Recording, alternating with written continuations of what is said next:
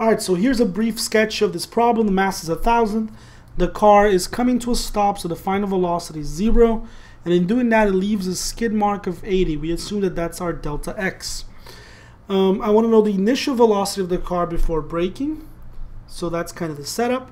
And it says the maximum force that the brakes are capable of is 8,000. So whenever a problem in physics tells you that the maximum force is 10, you just write F equals 10. You can basically ignore the word maximum. That's sort of used for analysis of what's kind of going on, trying to interpret what's happening. But that's what we're going to use. We're going to use the maximum force.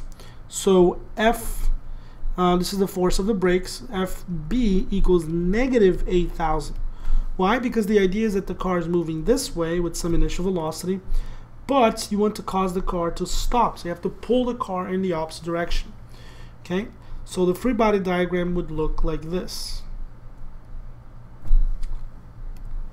Force of the brakes. Okay? And let's see, I'm looking for the initial velocity. Initial velocity is not in F equals ma, it's in one of our motion equations. It's a motion variable. So I need 3 out of 5. I have 1, 2, what else is here?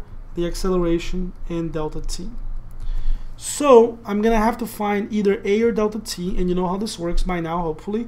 I'm going to get a from F equals ma. Okay?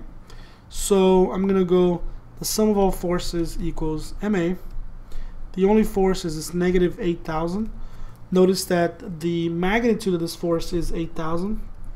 And it's going to the left, so I have to plug it as a negative 8,000. The mass of the car is 1,000. So the acceleration is, if you divide the two, negative 8 meters per second squared. Should make sense. The force is to the left, which is negative in this problem. So the acceleration should be to the left as well, which is negative.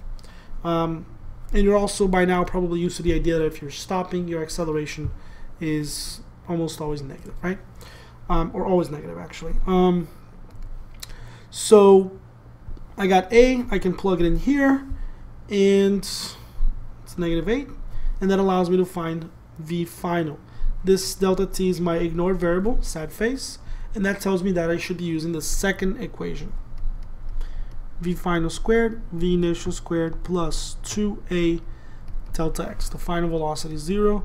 The initial velocity is what I'm looking for.